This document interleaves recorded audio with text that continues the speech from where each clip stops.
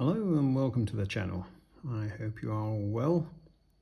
We are suffering some inclement weather at the moment, so being at the Vice is a good alternative.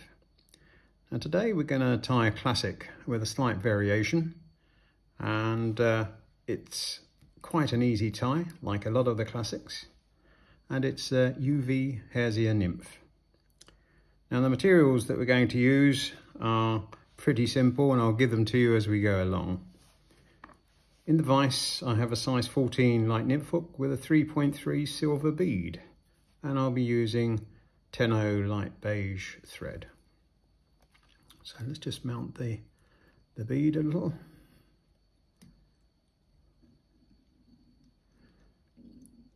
These classic flies are called classics because they have stood the test of time.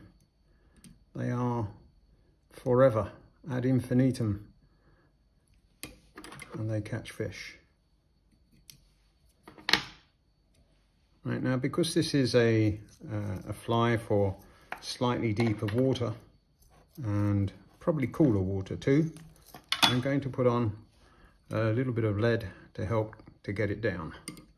This is a fine lead and it is a 34 gauge.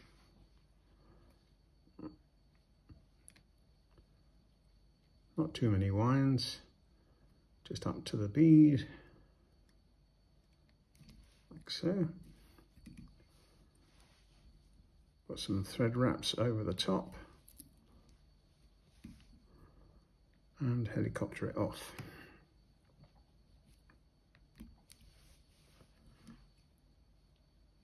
And the same with the other end.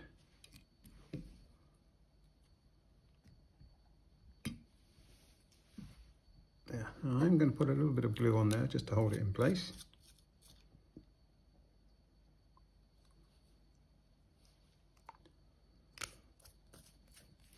That looks like quite a lot of glue, so I'll take some of that off. And put some wraps on the top just to bind it down.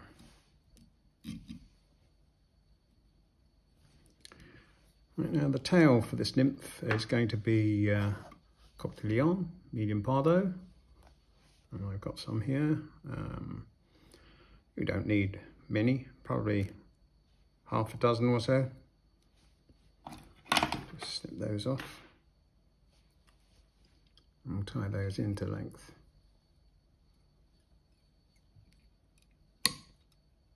Shorten that up just a little bit. And wind down to the rear of the hook shank, like so, and trim off the excess butts.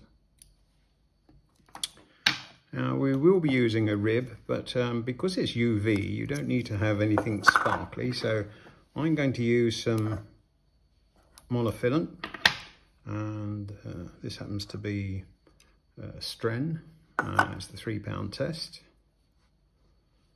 I'll just wind that in, pull it to length,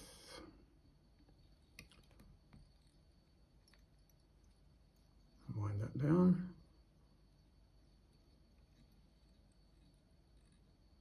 like so. Right, as I said, it's UV hares here, so I'll just pick some out, and you can see the UV in there, I hope, sparkling, and dab that on. Now this will be brushed out, so you can put on a healthy noodle.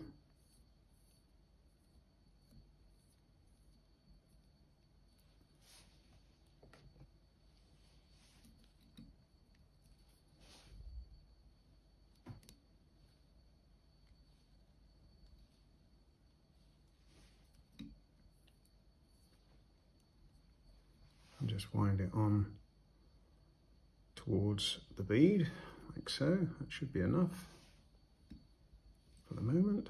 Take that excess off and put on the rib. I'm doing it in the opposite direction that I wound on the hare's ear.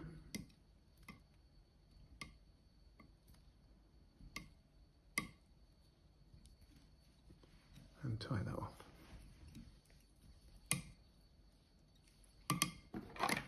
And trim it up.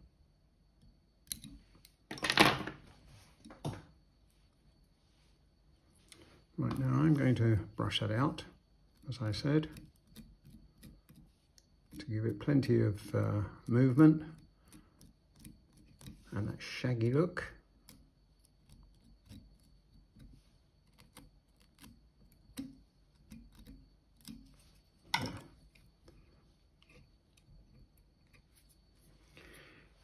Right, now for the collar, I'm going to use some partridge, and as you know, I have full partridge here, and I'm going to use this grey speckled partridge feather at the side, which would be, in actual fact, the breast of the bird. So I'll just take out a nice feather.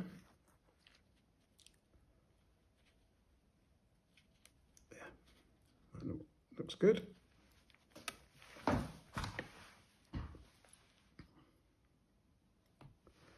And I'll just take off all of this fluff at the bottom, get it out the way.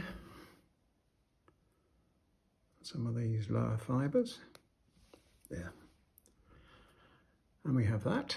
And now we're going to pull those fibres back. Now I'm going to use some hackle pliers here, just to get it down the middle, like so, and pull these fibres back.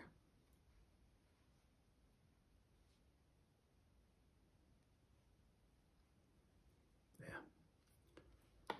And I'm just going to snip off that point so that we've got something to tie into.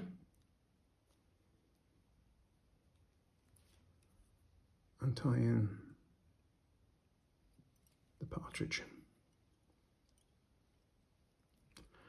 Now you're only going to need one turn of this partridge. It is, as I say, only a collar, and because they're quite dense, it's not like CDC. One turn would be enough. And tie that off.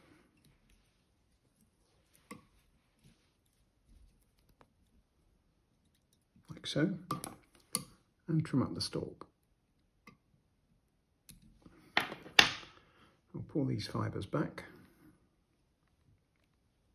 and bind them down, like so. Now I am going to put a little more hairs here on there to create a collar.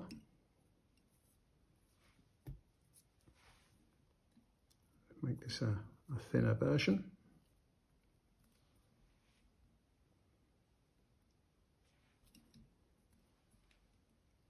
So, should be enough.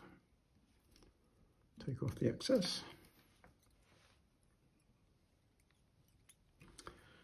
And before I tie it off, I'm just going to put some glue onto the thread,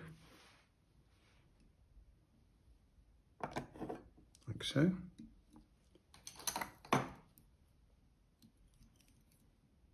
And tie off the fly.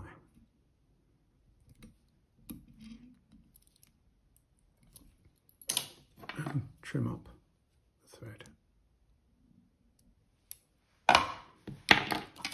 Right, I shall continue to brush this out a little bit, including the partridge.